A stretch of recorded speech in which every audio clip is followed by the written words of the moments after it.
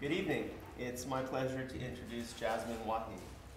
Jasmine's a curator and cultural impresario who curates exhibitions internationally, mostly dealing with issues of cultural identity, intersectionality, female empowerment, and the symbiotic relationship between art and social movements.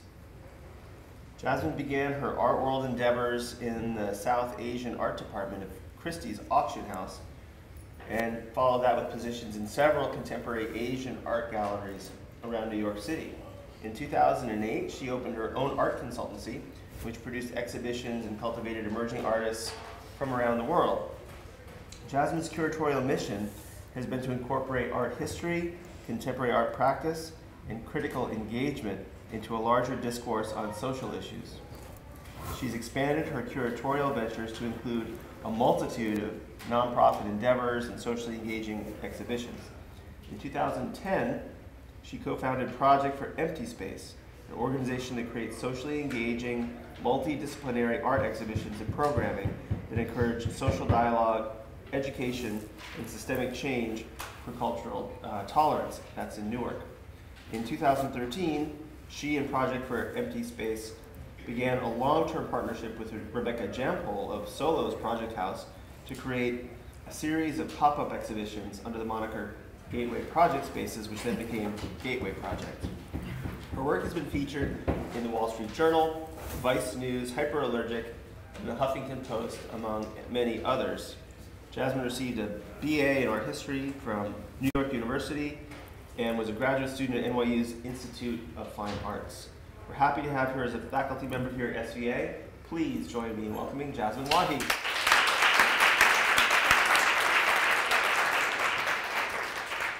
Thanks.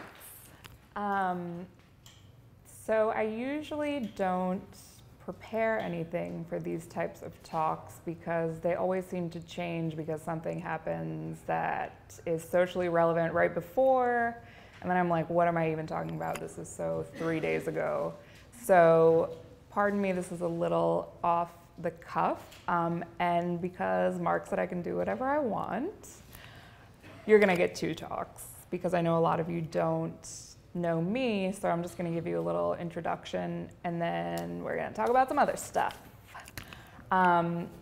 So this is me a couple of years ago, and I'm not just a narcissist. This picture kind of embodies how I feel as a feminist, as a curator, as a woman, and it was part of a series called the Unsuitable Girls series, which took predominantly South Asian women who worked with the photographer and artist Anjali Bhargava and Swati Khurana to create a pseudo-alternate identity using sort of negative superlatives that would disrupt the norms that people often associate with South Asian women.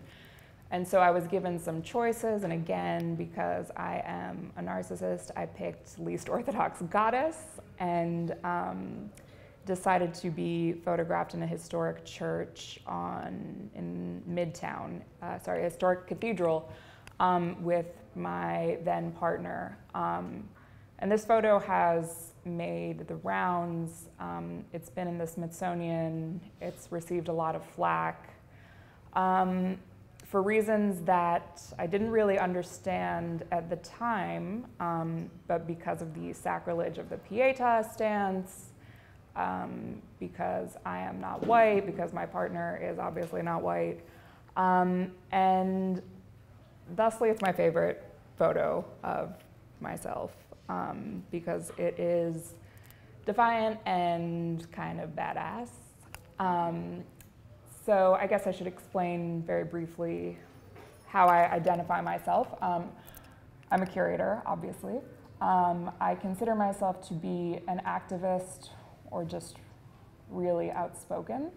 And I am a multi-positional culture of one, which is a term that I borrowed from an artist friend of mine, Jarrett Videra, who coined it as part of his thesis, which means I consider myself not part of the binary dynamics of any particular place. I'm a first-generation child of immigrants, and thusly am never particularly Indian or South Asian enough, but never truly American. I think my perspective on everything in life has, from my art practice to my love life to my friends, has been informed by this particular position of having a plurality of perspectives, which we all have,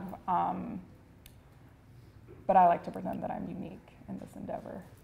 So just to jump right into it, as Mark mentioned, I'm the co-founder of Project for Empty Space, which originally started out as a nomadic project in which my collaborators and I would find places all over the world and collaborate with other curators and artists to create temporal site-specific installations.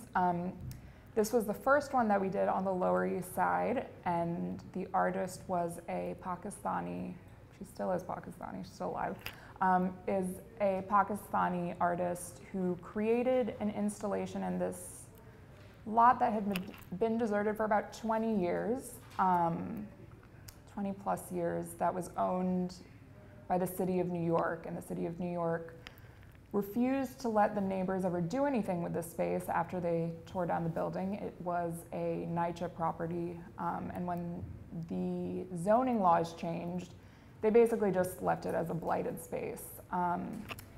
So if anyone's ever interested in starting a nonprofit, what you do is you just dial 311 and ask the city if they have any space. That's not at all what you do, but that's what I did. And somehow by sheer luck, the city was like, yeah, we have this space that no one wants to take care of, especially not us. So take it, do something with it. I think I'm the only person in the history of the world who has ever gotten anything done that expediently with the government in New York City. But it happened, and that was sort of the beginning of the end for me. I had been, or the beginning of the beginning, I had been working in galleries and auction houses on the commercial art side, but really what I wanted to do was curate programs that were community oriented. And so we did this project in which Tenny took reclaimed wood from all around the neighborhood and from Build It Green, which is a great resource if anyone needs building materials for on the cheap. And she built a structure that reflected the aesthetic history of that neighborhood. This neighborhood has since changed quite a bit in the 7 years since we did this project, but it was a phenomenal experience, and we ended up turning what was a small project, sort of a one-off project, into an organization, and subsequently did projects in Bogota, in Quebec, all around New York City, and then eventually in Newark. I'm not going to read this big old long thing because you guys all go here and presumably all know how to read. But these are just some examples of the types of projects that we did.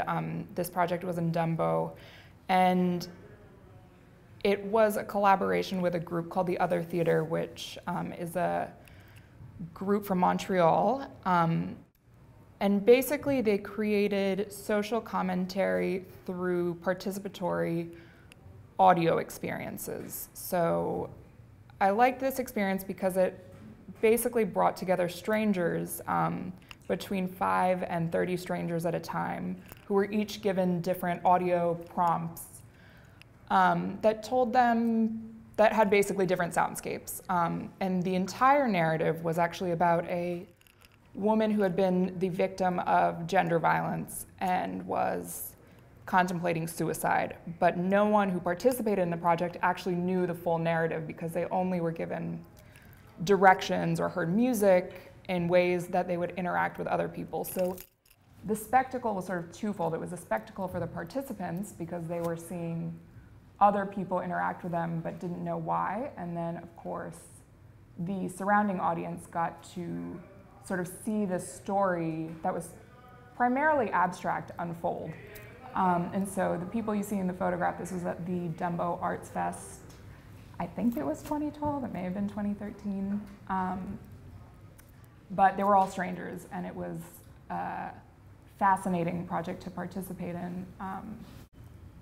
And that was actually the first time we started doing more audience-based projects where artists were asked to deliberately, well, they were actually required in our Project for Empty Space iterations to invite the public to be part of the work.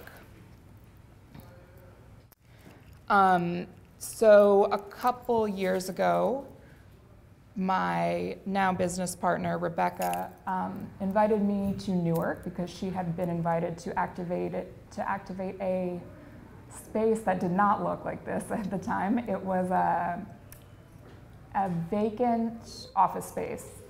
So the image you're seeing now is what we did after we eventually took over the lease and gutted the place. But I actually didn't include any pictures, but if you can imagine, it had dark blue carpet and drop ceilings and cubicles and was generally a miserable space.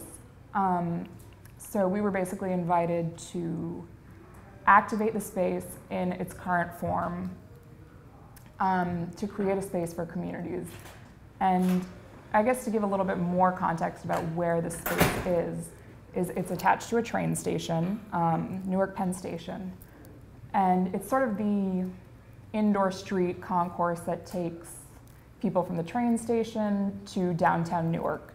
And the reason it was originally built was as a way to basically keep corporate people from having to interact with like the general filth of Newark, as they put it when they built the building, which is obviously a disgusting premise and has been sort of the blighted legacy of this building. And so the new owners of the building were smart and realized that there was a huge stigma around this space, and so thought it was smart to let us come in there and didn't really know what they were signing up for. Because in case, well, you'll be able to tell soon enough that I do things that are generally sort of political, and the politics are my politics. And if you don't like them, you can fuck off, basically, is how I feel. So we have this space, and our objective is to create a white box space that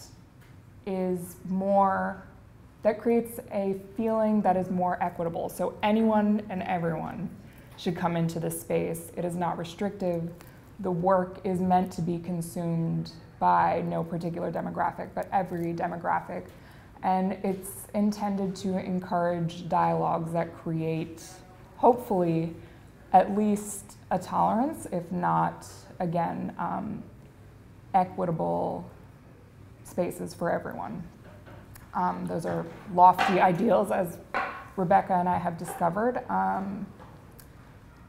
I don't usually share this with people, but I'm feeling kind of spunky today. So this sign that you see, we put up, the Black Lives Matter sign, we put up in September, I think.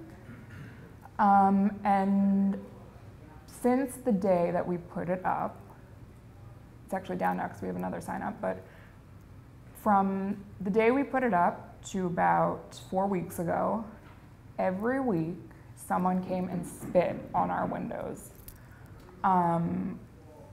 because they did not agree.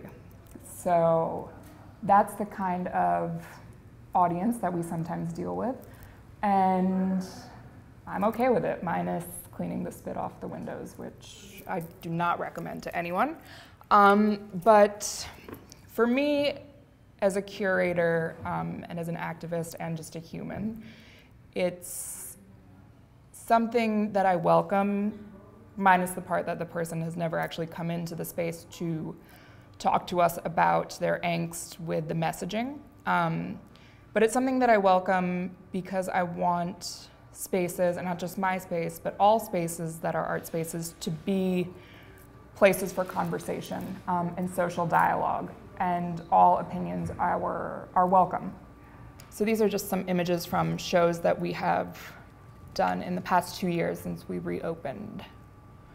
On the left is a piece by David Antonio Cruz, who's one of our artists in residence. For those of you who are interested after graduating, I encourage all of you to apply to our artist in residence program.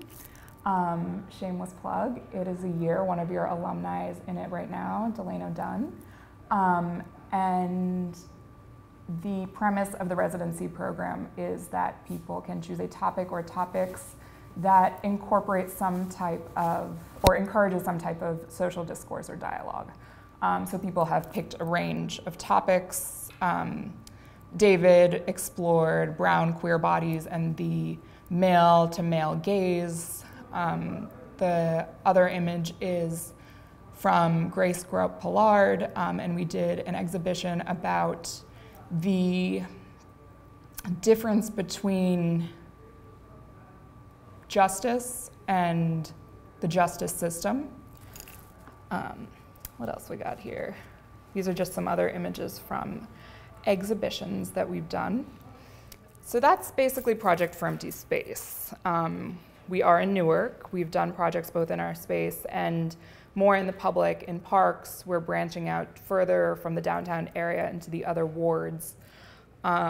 We will start doing projects, nomadic projects again in 2018, and hope to be in India, in Delhi primarily, and Washington, DC, which is where I'm from.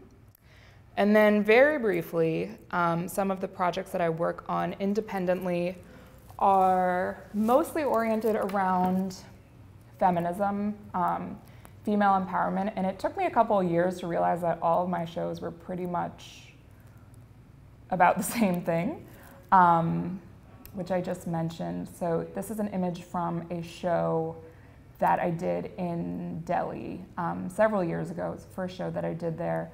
And I always bring this show up because even though it was a sort of painful experience for me,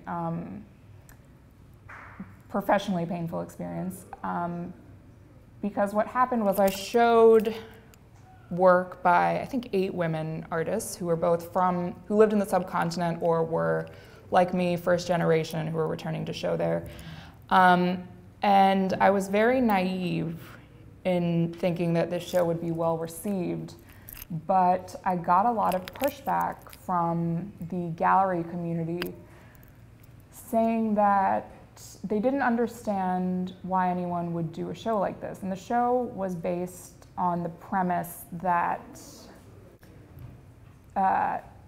sex and violence can be intrinsic to female empowerment. And so I had one woman write me a nasty email that said, what kind of women still need to be empowered? So that sort of laid the foundation for me to keep doing shows like this. These are other images from other shows that I've done in the past couple years. On the left is work by Rashad Newsom. On my left is work by Rashad Newsom that explored trans feminism. On the other image is Yana Evans performing in a festival, one-night festival that I put together called Pervasive Feminisms. And she got a lot of trouble for being on the altar. No, that was not allowed. So I'm just gonna go back to the show in Delhi because this is sort of a segue for the next part. In the image, it's not very clear, but the images on the wall are performance documentation by an artist who's now based, actually, she was based out of Boston. I think she's since moved back to Pakistan. Phenomenal performance artist, multidisciplinary actually. And in this performance, it is her performing a ritual bathing exercise in Greece, in which she is the woman who is washing the other woman, who happens to be white. And this was the piece in this show that got, I think, the most vehement pushback. And I realized, though, it was sort of tacitly implied I realized later that the reason people didn't like this was because the nude woman was white.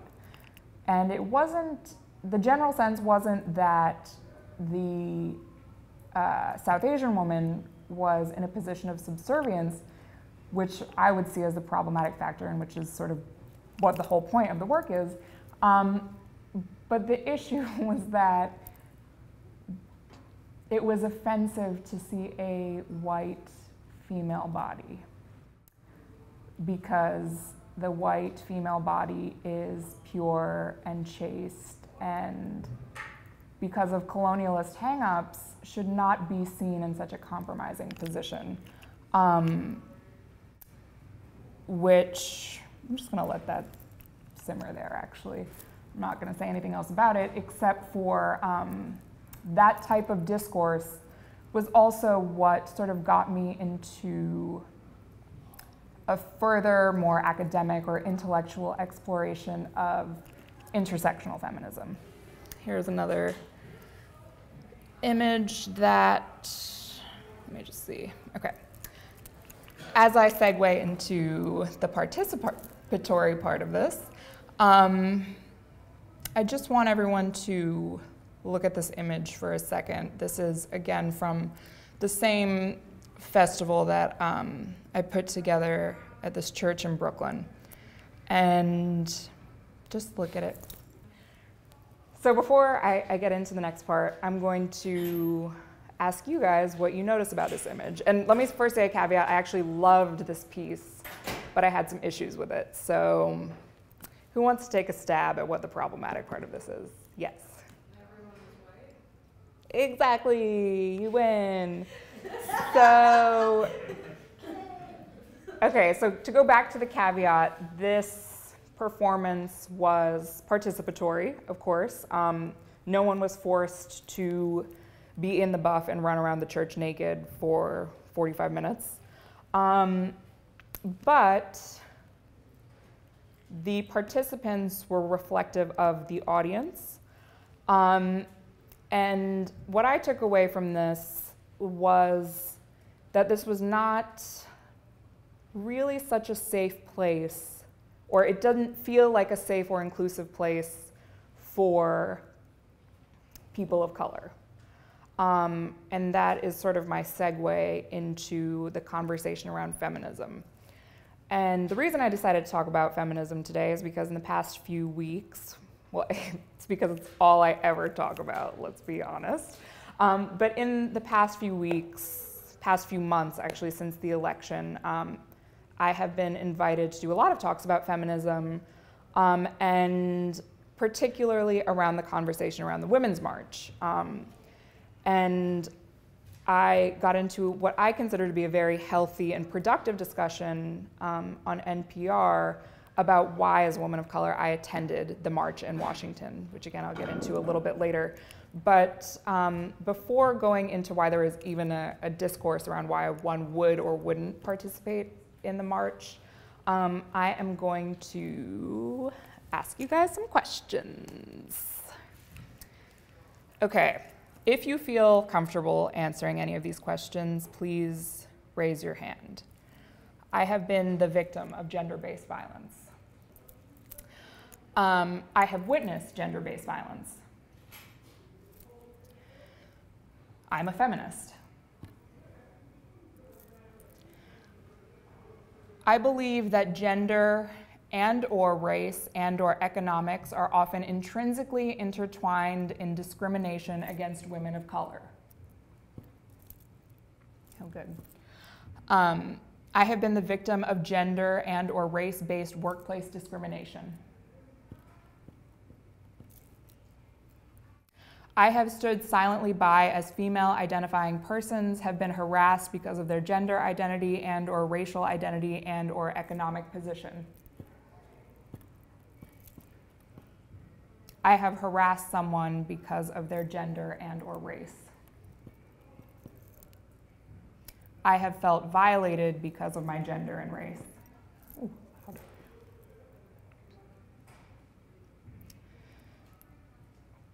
In the face of gender and/or race violence, I have So these prompts or statements are part of a project that I have going on right now at the gallery. It's probably the one and only time I'll actually make some type of art.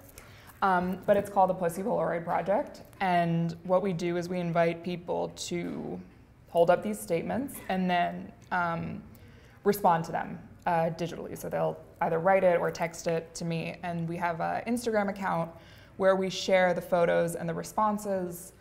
And at the end of this project, we now, I think, have close to 200.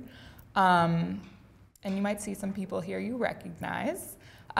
We are sending all of the responses and the Polaroids to our dear Vice President, so he can not only see what the reality of gender and race discrimination is in this country, but also see that this is what America looks like. Okay, so how many of you guys know what intersectionality is? Okay, good. Here's a definition for you all to read. And to put it very simply, it is basically the idea, as one of the statements implied before, that gender, race, and economic status are often in collusion with each other in the perpetuated marginalization of people of color, but particularly in my area of interest, women of color. And what I would like to assert is that everyone, and I mean everyone, should know what this term means and how it affects everyone else. Because I know what it is, and I know a lot of other women of color know what it is. I know a lot of women of color don't know what it is.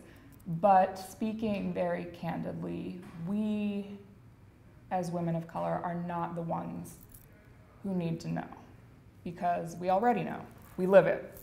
And in order to create equitable spaces for everyone again, we all need to understand it and work toward, by understanding we can work towards how we can make change. Without understanding it, or without knowing about the concept of intersectionality, it becomes very difficult to do something about it, because you can't fix what you don't know exists. So the one and only thing I'm going to read is this statement. If you truly believe in equitable space, not just based on gender or race, you must understand visionary feminist politics. The idea that education as a conduit for, at a minimum, sympathy moving towards empathy is essential. It's not enough for white people to claim feminism as a means of larger social equality, because that is a false and flawed promise. It is more essential that white women in particular, but all of us, understand and acknowledge that the legacy of not simply benefiting significantly from class and race privilege, but to understand that the skewed hierarchy that women of color are on the lower rungs affects all of us. White women, men, men of color, everyone. Which is why I've made it my personal mission to spread this idea, no matter how irritating it may be. I used to say I wanted to share with those who wanted to know, to the allies as the woke women, but now I want everyone to know. I don't care if you don't care. My goal is to spread the word of visionary feminism free of race and gender-based hierarchy, with no apologies and no stops. I'm not suggesting that our competitive nature, just as humans, is bad, but that it should be based on other hierarchical structures that are organically formulated, i.e., not based on perpetuated patriarchal issues of marginality being race, gender, and economics, or all three. So, having said that, my personal mission or task to all of you is to get out there and learn about intersectionality and intersectional feminism and share it with everyone you can. Because at the end of the day, whether you like it or not, these inequities and these discriminations affect you. And with that, I will take questions.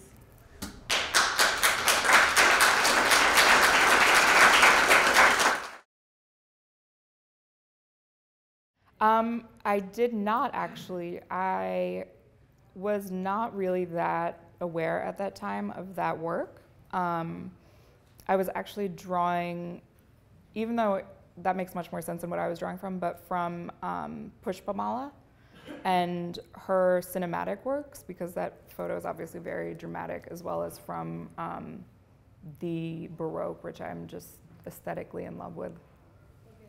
Okay. What's Yeah. Pushpamala? Pushpamala and is an artist. She's a photographer. Yeah, Um, heard of her. Yeah, she's phenomenal. She's based in Delhi, and she's done a series. People refer to her as the Indian Cindy Sherman. I think that's a gross comparison, but she is phenomenal and generally uses old Bollywood cinema and old Hindu mythology to construct these portraits, self-portraits. We are. That's my goal. We've taken a sort of hiatus from it in the past year, 2 years, because there's just two of us, but my goal next year is to start doing it again. We did one project in outside of our space in Newark last year, but yeah, the goal is to go everywhere. So what I initially thought was that people took issue with Hamra being the washer, because of the implication, the very obvious implication of the acquiescence of the South Asian woman to the white woman. But it was the opposite. People were shocked to see the white female form in such a compromising way. And I do think that is sort of this hang up that people still have. And it might not be necessarily conscientious, but that people have in valorizing the British or the colonists, even though, well, I guess it hasn't been that long. It's been less than 100 years versus hundreds of years of colonialism. But I just found it interesting because there's such a general projection of nationalism in post-partition, post-colonial India, and yet people still have these very real hang-ups. Thank you. I think it's just because I live it. People say crazy stuff to everyone. People say a lot of crazy stuff to me, and I guess at one point in my life, I would have been upset about it or like butthurt about it. But now, I think that everyone has room and the capacity to grow. And so until someone like physically assaults me, I'm okay with trying to have a conversation with them. Because I want my experience in life to, well, I've had a great experience in life, but I want everyone to be able to uplift everyone else, or at least understand where they're coming from. Yeah, I think everyone should go to therapy, whether you think you should or not. I mean, I have gone through rough times for sure. That show that I did in Delhi left me really devastated for months after I did it. And I actually, to this day, have not done any shows in India for that reason. I'll talk about the experience endlessly, but I don't want to be in that position again. I did receive numerous threats of physical assault after that show, and that's the primary reason that I have not returned to India to do that type of work. Oh yeah, I didn't even talk about that. So the pushback I got was mostly from other women of color. And I understand the rationale for why a lot of people didn't march, because they didn't, women of color in particular, Black women,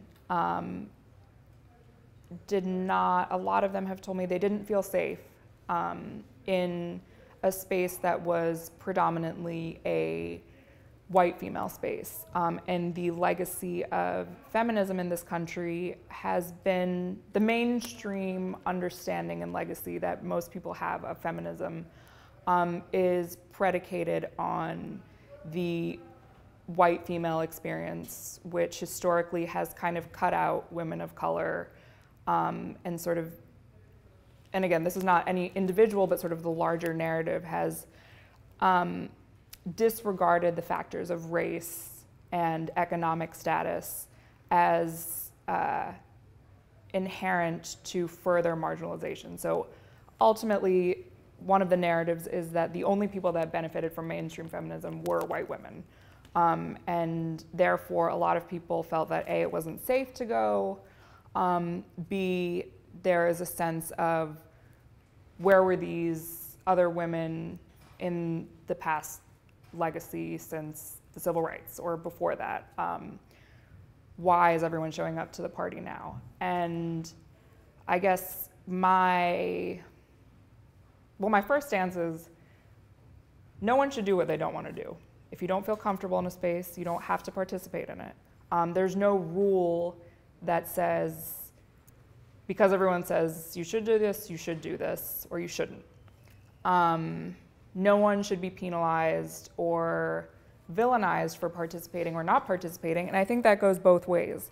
I think that the women who chose to participate in the march should be commended, and the people who didn't, it's okay that you didn't. My attitude in general is better late to the party than never, which is why I'm such an advocate about sort of spreading the understanding of intersectionality as the new mainstream narrative of what feminism is.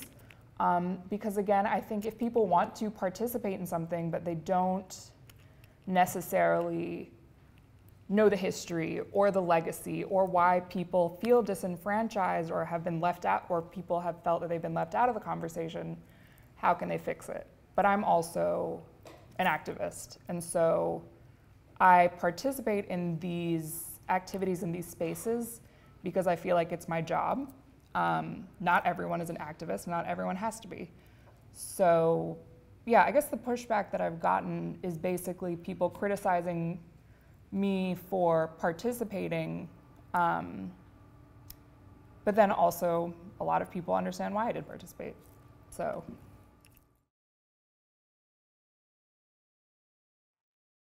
Okay, so full disclosure, it was exhausting because we brought our entire grab bag crew of like 20 women to my parents' house outside of DC, and spending like 3 days with that many adult activist feminist women is exhausting.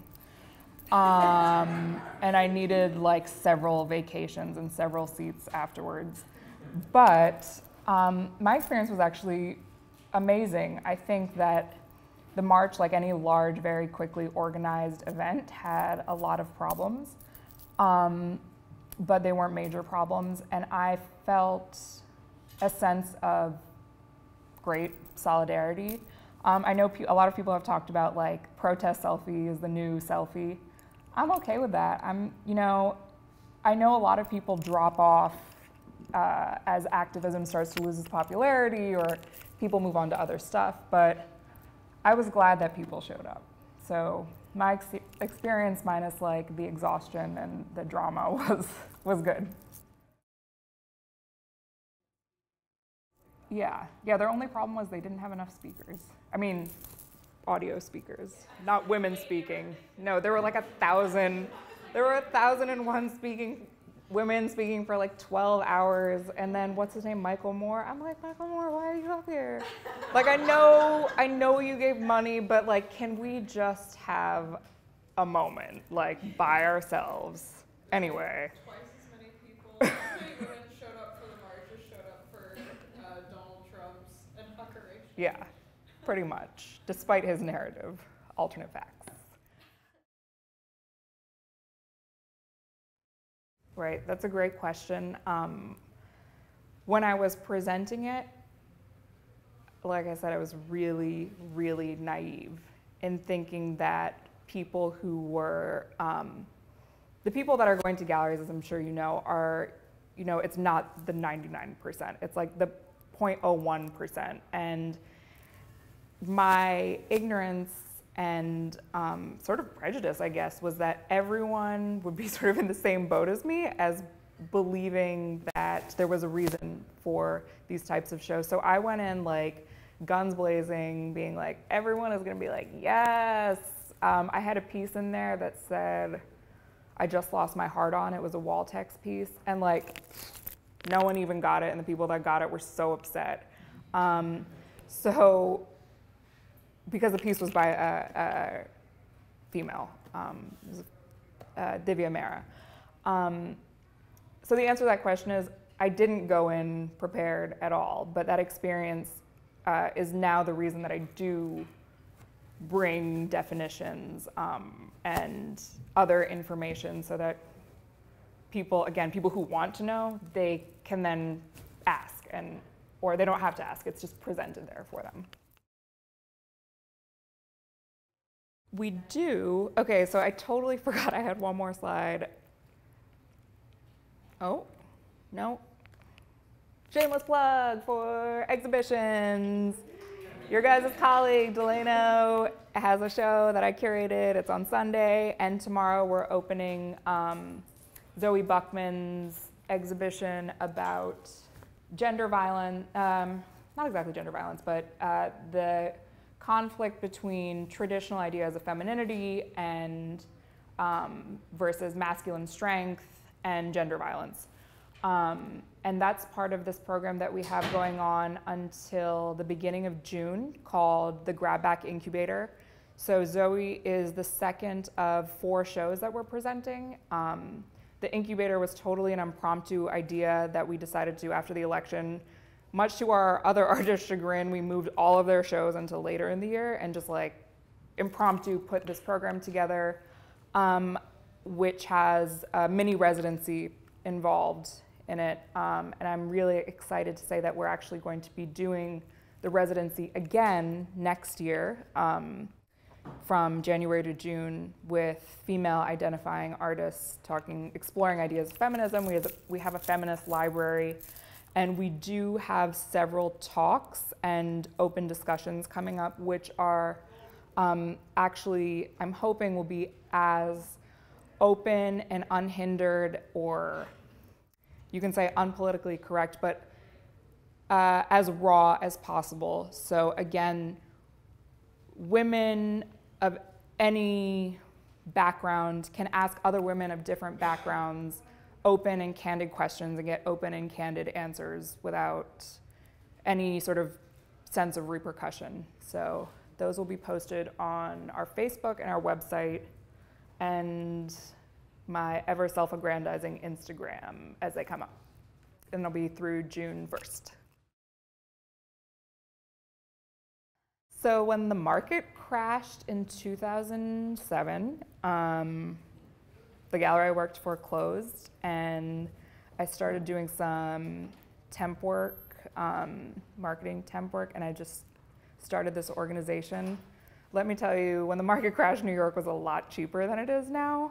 So I just like kind of flew by the seat of my pants and started doing my own thing. And most of any minor success that I've had has been attributed to luck. But yeah, I was working with friends who were at NYU undergrad with me, who were artists, and we just started doing projects together. Yes. It's not just luck. Thanks. Anyone else? You guys can also ask me questions afterwards, because I feel like everyone's tired and it's kind of hot up here.